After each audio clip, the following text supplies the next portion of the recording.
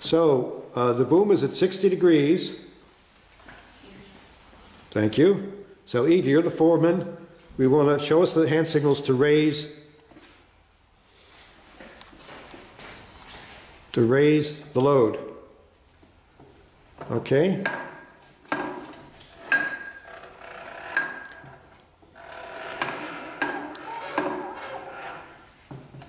Keep going.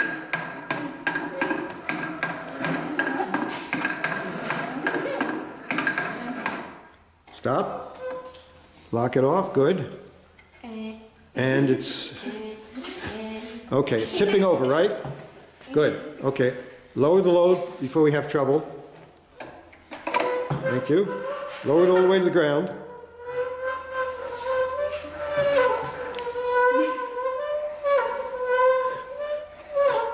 Good sound effects. Okay, now, perfect. Okay, so there's the crane. How long's the boom? It's 40 inches. And the weight of the crane? It's 18.75 pounds. And the distance from the center of gravity to the pivot point? Is 10 inches. So over here, we got those numbers. Wait a minute. So we got the numbers. Weight times distance, right? Yes. Weight times distance equals torque. And the weight of the crane is 18.75 pounds times 10 inches from the center of gravity to the pivot point. So if you multiply those two to find the torque, your answer is 187.50 inch-pounds. Okay, now let's show me the other side of the equation. The load is 9 pounds. Up there? Okay. And now how do we find the distance from the center of gravity of the load to the pivot point? We'll take the long side if it's at 60, 30, 90. Right. And the shortest side. Yeah, the shortest side is always half of the distance of the longest side. Good. And half of 40 inches is 20 inches. So then Beautiful. we multiply 20 times 9, or 20 inches times 9 pounds, and we get 180 inch-pounds. So we got 180 inch-pounds on one. Now, what about the, now we forgot to include the boom. The boom weighs 4 pounds. Where is it? 4 pounds. And how do we figure out, so that's the weight, how do we figure out the distance? Well, it's going to be in the middle of the crane because both sides would weigh the same. So the center of gravity is 20 inches Right here from the pivot point. Good. If you draw a line here, that is 10 inches. Wait, show me, let me look at that other triangle over there. Move back, let's see. So the distance from the center of gravity to the pivot point is 20 inches. Yeah. So now we have another triangle there, another 30, 60, 90? Yep. Show me. So we need to, so the center of gravity is right here, so we measure the distance from here to there. Good. It's 10 inches. Good, because in a 30, 60, 90 triangle, the short side is half of the long side. Good. So the distance is 10 inches, and the weight is 4 pounds. So what, tell me, give me the numbers. Go ahead. So, if the boom weighs 4 pounds, and the distance is 10 inches, 4 times 10 is 40, so the answer is 40 inch-pounds, which is added to the 180 inch-pounds that we already have, which gives us 220 inch-pounds, which that's more than that. so 100.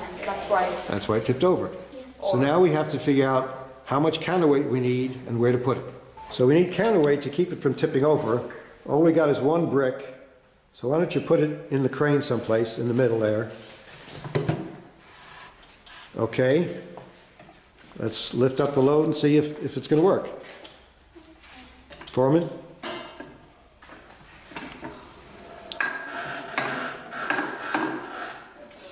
Okay, that didn't work. Okay. Any ideas? Madison, what can we do? We could put the counterweight farther out, at the very end. Okay, let's do that. The distance will be greater, yes. And if the distance is greater, The torque is greater. beautiful. Okay, Foreman.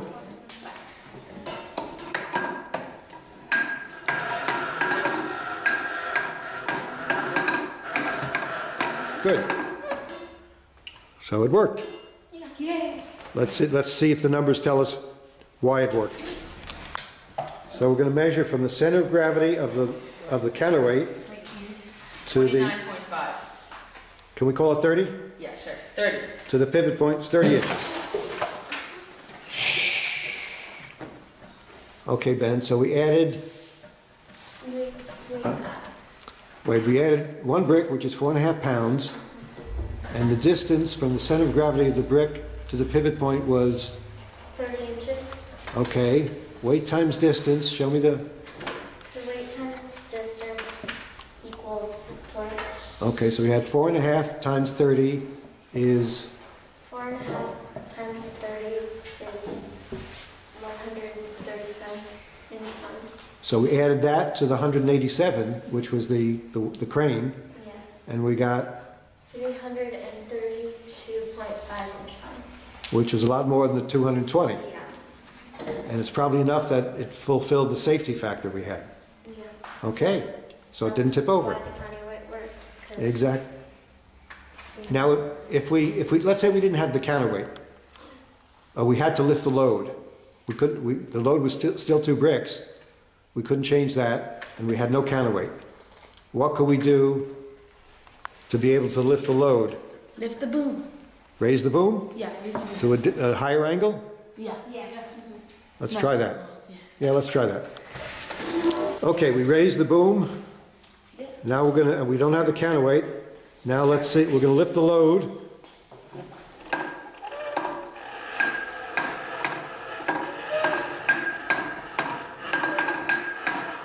And didn't tip over.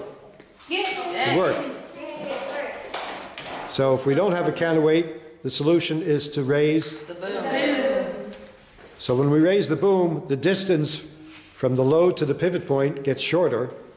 So if the distance is shorter, There's less torque. less torque.